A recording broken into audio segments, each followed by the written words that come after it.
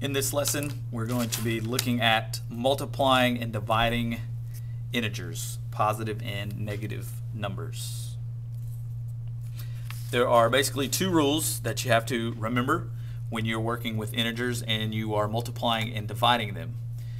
The first rule is if the signs of the integers are the same, then the answer is positive.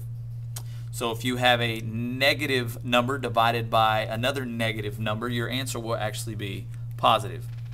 Now, if rule number two, if the signs are different, if you have a negative divided by a positive or a negative multiplied by a positive, then your answer is actually going to be negative. Different signs, negative answer, or same sign, positive answer.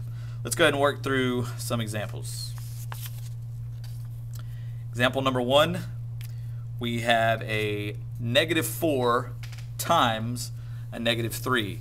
Please understand that these parentheses, when they're right next to a number such as this -4, it means to multiply what's inside the parentheses times the number on the outside. So we're multiplying a -4 times a -3.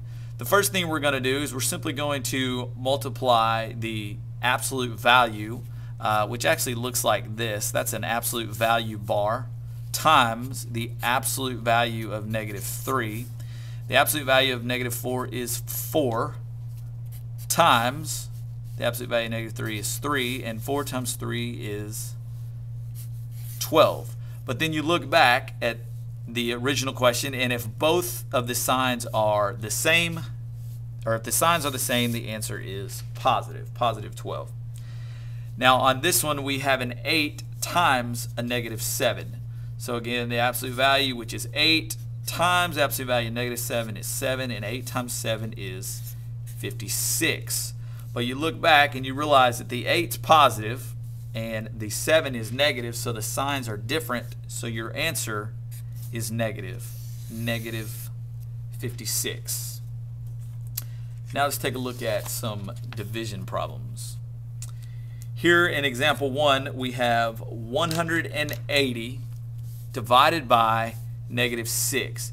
Now, you do notice that the -6 is in parentheses, but the purpose of these parentheses is just to separate this -6 from the division sign. So don't get confused, but it's to include the negative inside the parentheses.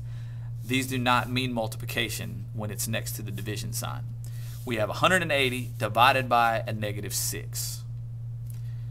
So we're dividing 6 into 180. 6 goes into 18 3 times. 6 times 3 is 18. Subtract, you get a 0. Bring down your 0. 6 goes into 0 0 times. So 180 divided by 6 is 30, but if you look back, one of your numbers is positive. The other number is negative, so your answer must be negative. Signs are different. The answer is negative. Example 4. It's written as a fraction, but a fraction is a division bar, so we have -42 divided by -6. Might look like this. -42 divided by -6. So we just look at the number 42 divided by 6, and that is 7. Look back at your original. Both of the signs are negative, so the signs are the same, so the answer is positive.